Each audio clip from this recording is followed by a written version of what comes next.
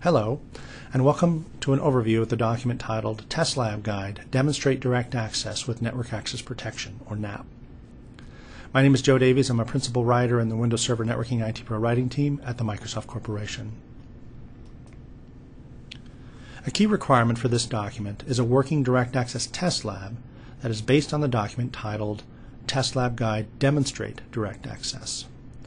With a working Direct Access test lab, the goals of this document are to provide you with step-by-step instructions to configure and demonstrate the operation of NAP system health evaluation requirements with a minimum number of steps using computers in the Direct Access test lab running Windows Server 2008 R2 or Windows 7. The result is a working test lab for Direct Access with NAP functionality, which you can use for further experimentation and learning. Note that due to the highly simplified configuration of the Direct Access with NAP test lab, the following are not goals of this document: to teach you about Direct Access with NAP design considerations or best practices, or to allow you to adapt the Direct Access with NAP test lab to deploy Direct Access with NAP in a pilot or production capacity on your network.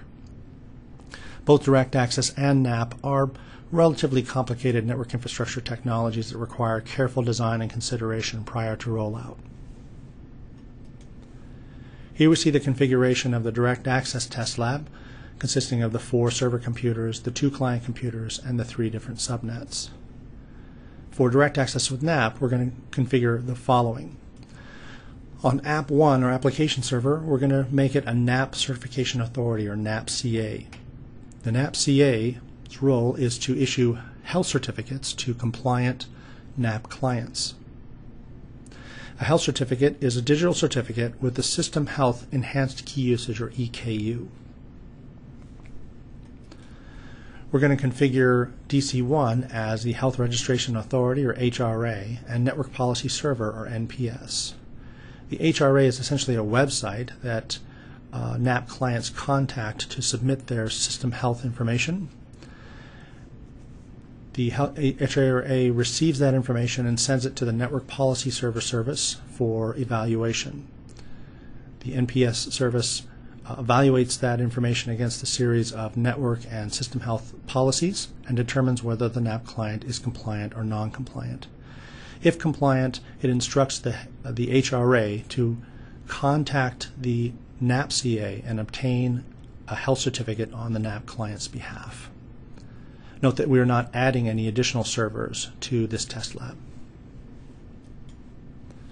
To configure and test, we're going to configure App 1 as the NAP-CA, configure DC1 as the HRA and NPS, and then we're going to configure NAP client settings and group policy, specifically on the group policy object for Direct Access clients that already exist.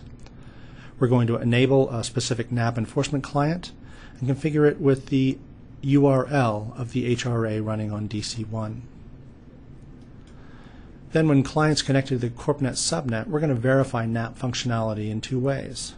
First of all, we're going to see that when client 1 is compliant with system health requirements, it has an installed health certificate. We're also going to test a NAP behavior called auto-remediation. We're going to deliberately configure client 1 so that it is no longer compliant with system health requirements, and watch as the NAP client components on client 1 automatically correct that configuration so that it is now compliant. Specifically, we're going to disable the Windows firewall for domain networks and watch as it automatically is re-enabled on client 1. Next, we're going to connect client 1 to the Internet subnet and verify that same NAP functionality, auto-remediation, and having a new health certificate installed when client 1 is compliant with system health requirements.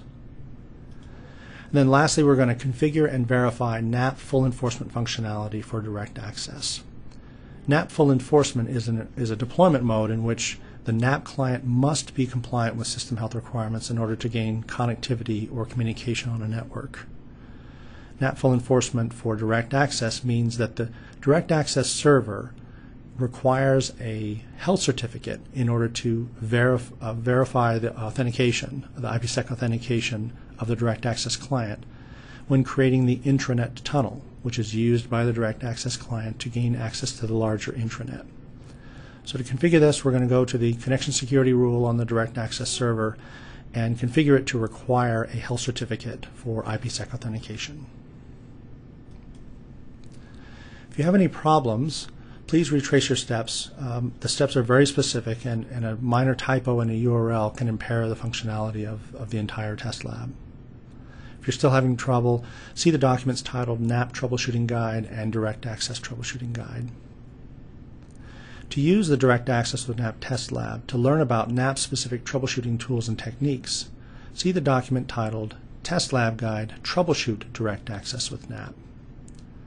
For information about the design and configuration of DirectAccess with NAP for your pilot or production deployment, search on DirectAccess with NAP to see the DirectAccess with NAP solution content on TechNet. For a copy of this document, search on Test Lab Guide Demonstrate DirectAccess with NAP or go to the URL indicated here. For more information about DirectAccess, go to microsoft.com/directaccess. For more information about NAP, go to microsoft.com/NAP. This is Joe Davies. Thank you for your time and attention.